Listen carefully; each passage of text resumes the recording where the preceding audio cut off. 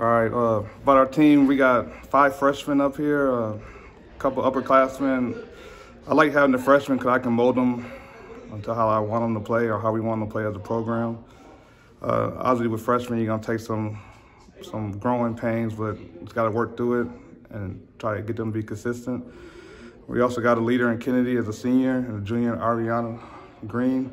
I think they've been helping the freshmen out a lot. Also a good thing about the freshmen, with the past, they don't know what happened here before they got here.